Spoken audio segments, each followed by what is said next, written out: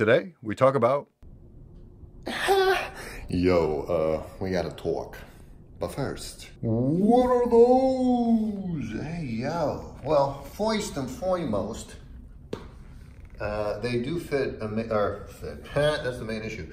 They look fire on feet. I mean, all these little details on the shoe, the little mesh pad, the lovely blah, blah, blah, blah, blah, the lovely translucency of the sole, a lack of whiteness still making it look dope. Bop. It's all pretty nice.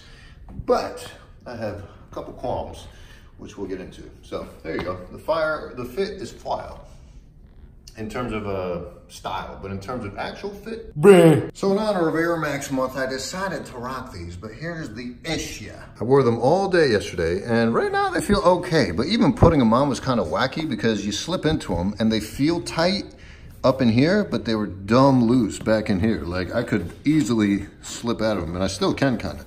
And so I had to actually tighten this like a bitch to be able to keep it from sliding out too easily. And this was true to size, by the way. I spent all day in these going around the city. Bop. And, towards the end of the day, especially this part right here was killing me, dog. It was a problem. Ooh, mini swoosh, what'd it do? So that's my one qualm with this. I don't know that there's a good fix for this ish. But sometimes they say you gotta mix pain with pleasure. So what are you? What you gonna do? Got them. But yeah, man, that's all there will be to it. Otherwise, historic shoe, biggest Air Max bubble yet. Second lifestyle model, only Air Max model after the 270 that dropped last year. And yeah, it's pretty good. But yeah, I don't know that it's gonna be a daily wear for me, that's for sure.